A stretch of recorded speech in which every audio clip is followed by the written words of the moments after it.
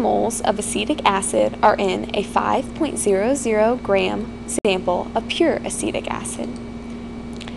To relate the mass of a pure substance to the moles of formula units it contains, we use the equation lowercase m, which is mass in grams, is equal to lowercase n, which is number of moles, times capital M, which is the molar mass. Molar mass of acetic acid is equal to 60.06 grams per mole.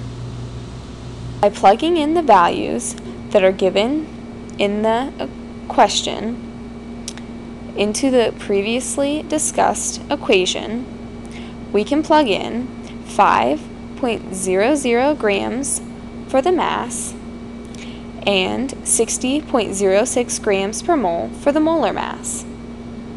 We can solve for the number of moles N, which is equal to 5.00 grams divided by 60.06 grams per mole to find the number of moles is equal to 0.0833 moles.